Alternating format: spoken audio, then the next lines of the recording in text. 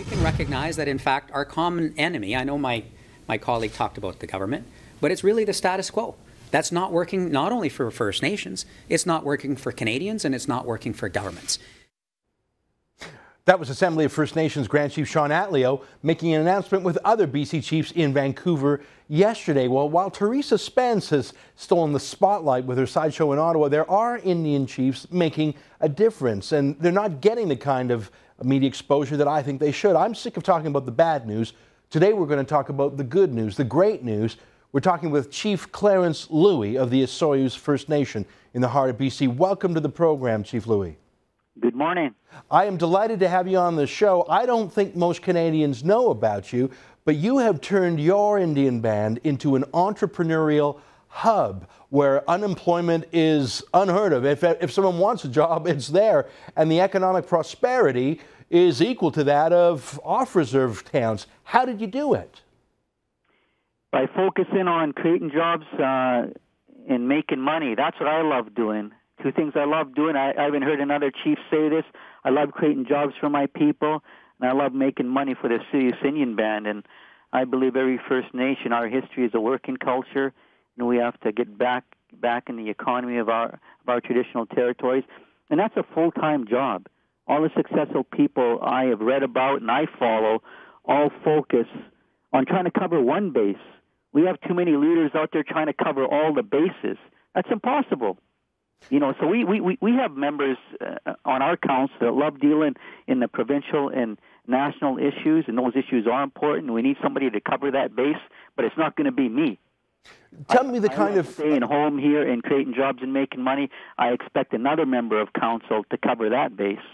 On screen right now, we're showing different images from your band. Can you describe for us the kind of industry that you have helped develop on your reserve? Well, we're in the tourism businesses, golf courses, wineries, hotels. We're in a construction business where we have gas station and store. And we have a cement plant. We employ hundreds and hundreds of non-native people as well.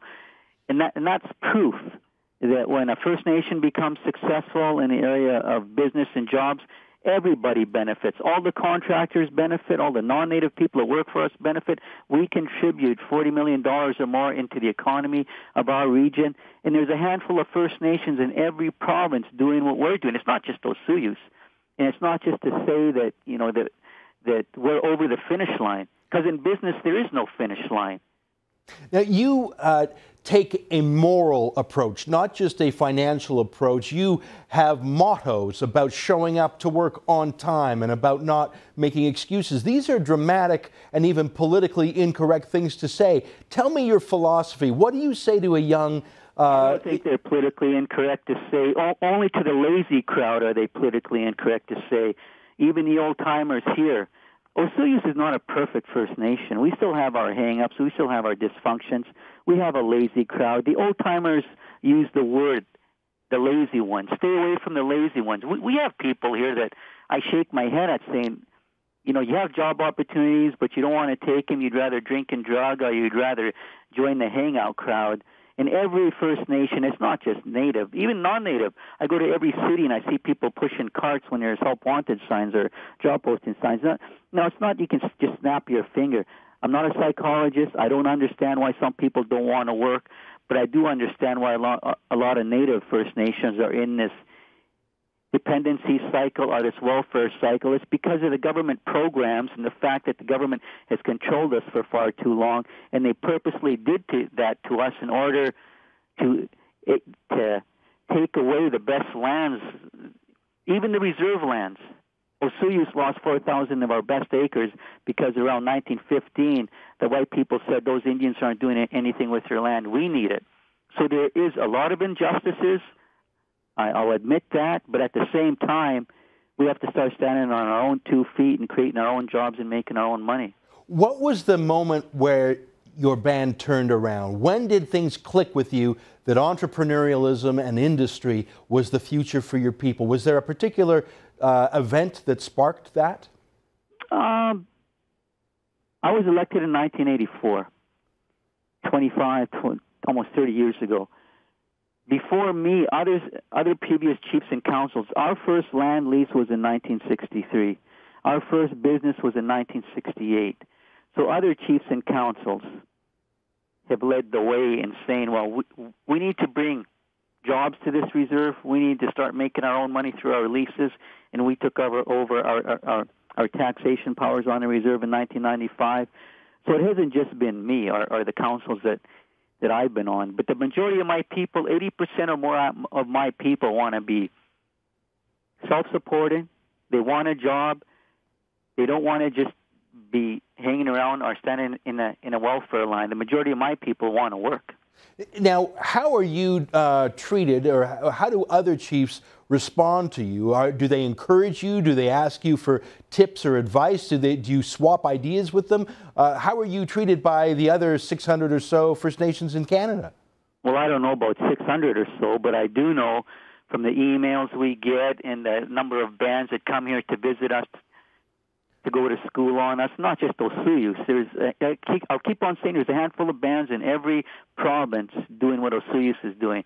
And I'm sure those bands get the visits, get the phone calls from other First Nations. The amount of calls I get, the amount of speaking engagements I get to go speak to other First Nations, and the conferences that we hold here at Osuyus with our resort, where hundreds, 3 or 4 times a year, we sit down and talk jobs and money, making our own money at our conferences. We have a tourism conference coming up in March. We have an ECDEV conference the last week of June, and our yearly September conference is always sold out. Corporate Canada comes to our conferences. Government comes. White people come. Natives come from across the country. That's what I want to see happen. Economic Development Conference. We have enough conferences on social aches and pains. We need conferences, which is good to see. It's only been the last decade, whether it's in Canada, the U.S., Australia, New Zealand, where First Nations, where Indigenous people are having their own ECDEV conferences, and they're having every corporation you can think of come to their conference.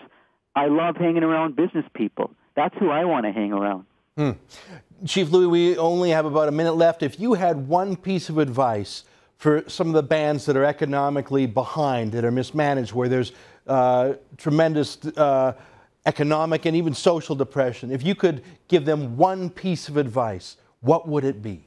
Get some advice. Every successful person I know has advisors. But from whom? I mean, there's all sorts of people. Legal advisors. But Chief, there's all sorts of people, no shortage of people in the Indian industry saying, do this, do that. But how is your advice different from the bad advice they've obviously been getting? I go to school on successful people. I don't care if they're native or non-native. Success is a study like any other study. And we have to have a majority of our council. I'm not saying all the council, because you have to cover off these other bases. But a majority of your council, you got to have some leadership within that First Nation that wants to focus on creating jobs and making money. The biggest employer should not be the band office. The biggest employer should be the business side of that First Nation. We employ over 30 different First Nations at Osuyus. They come from Manitoba, Saskatchewan, Alberta, all over the BC and the Yukon, because we have jobs. Last question, Chief. Who is your role model? Successful business people, successful athletes. My library is filled with the biographies of successful people. Chief Clarence Louie, Osuyus First Nation, what a great pleasure to hear your story and your wise words. Thank you and good luck to you and all your people. Thank you, sir. Thank